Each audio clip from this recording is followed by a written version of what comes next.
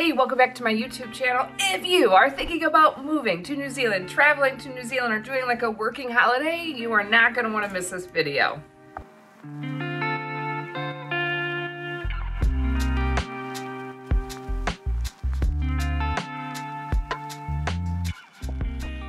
So you're moving to New Zealand? How exciting. How exciting. So this video I wanted to make because I know what it's like to move to New Zealand. I've done it twice. Oh my gosh, we're crazy. But I also have been working with clients for almost 2 years now, helping people move here. If you don't know, I have KiwiAmericans.com.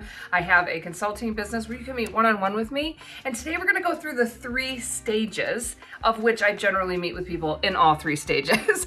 And I've also come up with this training hub. So I've taken all of the questions and the things that people really want to know over the last 2 years with my clients and put it into a training hub. And it just, you kind of come in and you just do trainings on, you know, how do I set up a bank account? How do I set up my life? Or I'm thinking about moving there. What do I need to do for this? And it just kind of answers all of your questions. It also has a community on there where you can talk to other people in the same situation that you are, and that's really great. And then there's also Q&As every month with me where you can ask all of your questions. So it's kind of an all for one.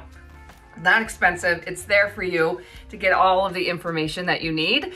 But I wanted to take all the information and share that with you today, that there's generally 3 stages. So when you're thinking about moving to New Zealand and you're in one of these stages, you know you're normal, that other people are in it, and this is kind of how they feel, and kind of, I'm just gonna give a little insight onto each stage and some helpful information.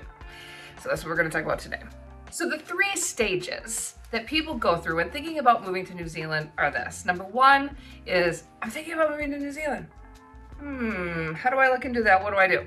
The second stage is, oh my goodness, I got my visa approved, or I got a job, or whatever the situation, and now I'm actually gonna move there, and now it's a whole different set of questions.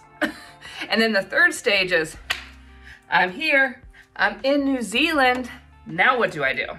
So those are the 3 stages that we're gonna cover. So number 1, the first stage, I'm just considering it. Does this make sense for me? Can I even do it?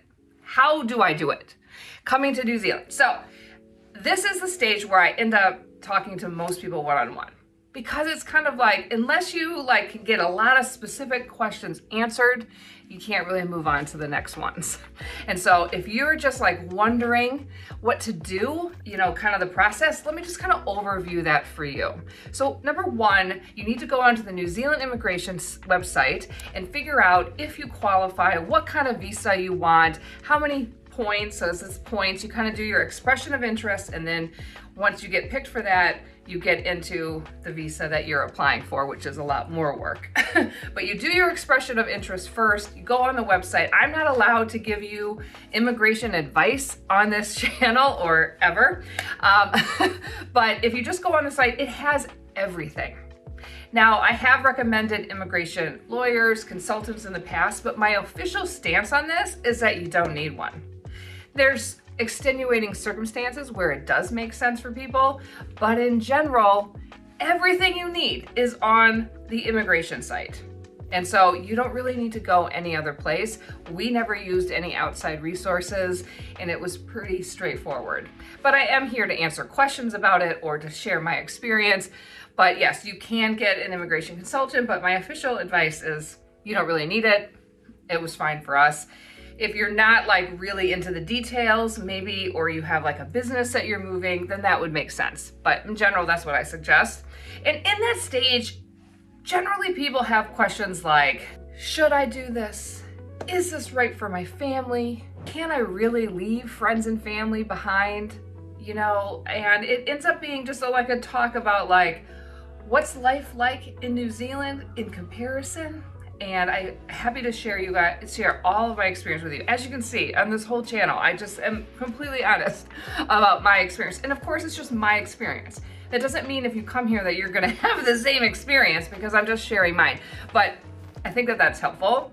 It's better than nothing, right? And so a lot of people are just, it's more of a big idea. And okay, so this is a big idea. These are all the questions and concerns I have. I'm concerned about the education. I'm concerned about the healthcare. I'm concerned about, you know, being so far away. And so we kind of talk about that. And in the Training Hub answers kind of a lot of those kind of questions and broad ideas. And then once you go through the immigration, I always suggest to people that they actually go and apply. You don't have to come. If they let you in, you don't have to come. And when they let you in, they generally give you like a year to get here. So you don't have to feel like, oh my gosh, my visa's approved, now I can come, right? So you have some time. Time's on your side. Okay, so the second stage, so you have decided to come to New Zealand, you got a visa or a job, which I highly recommend that if you're coming with your family that you have a job, right? And most people do. There are families that have moved here with just a work visa and then just kind of hoping they get work because that's a lot easier to get than say the skilled migrant visa.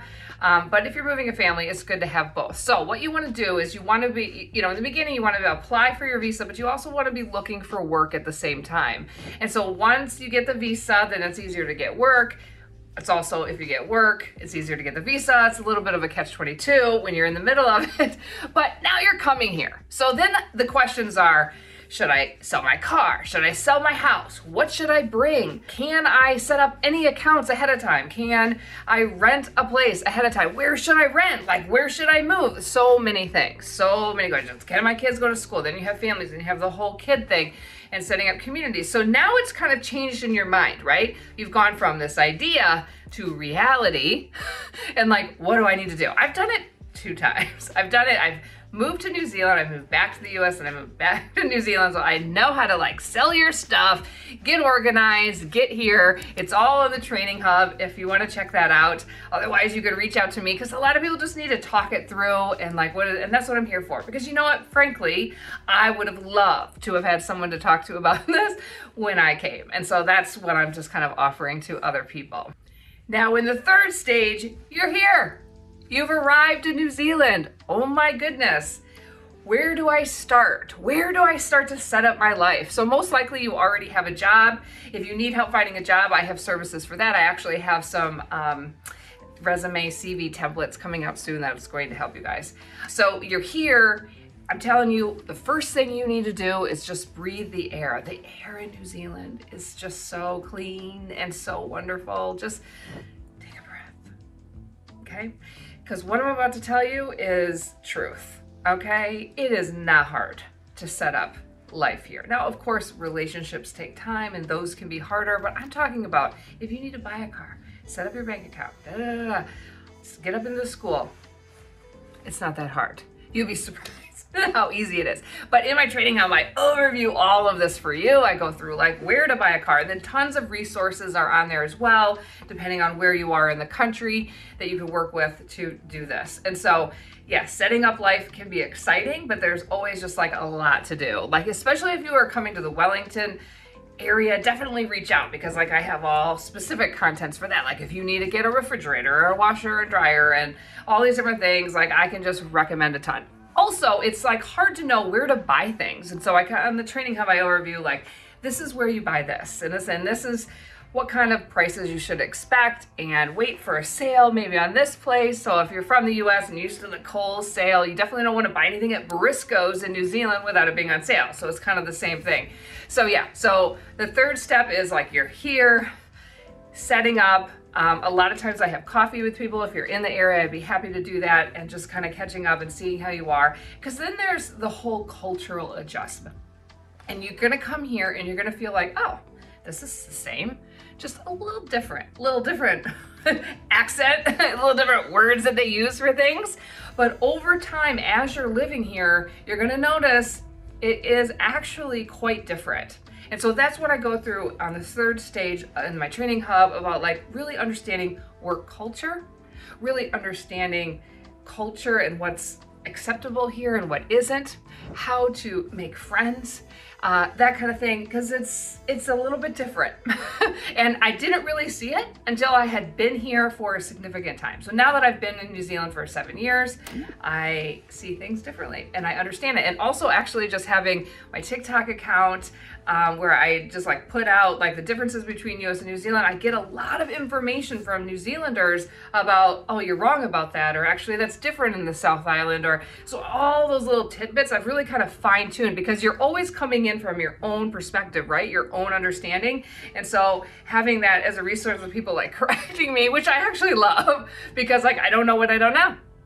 And they just like kind of tell me like, oh, this, or kind of the history of New Zealand, where it never used to be this way, or this is, you know, a new thing and we used to do. I'm like, oh, okay, it all makes sense. Like all the details are kind of falling in place. So that the Trading Hub's a great resource also when you just arrive in New Zealand. If you're coming to New Zealand, reach out to me. I am here to help you.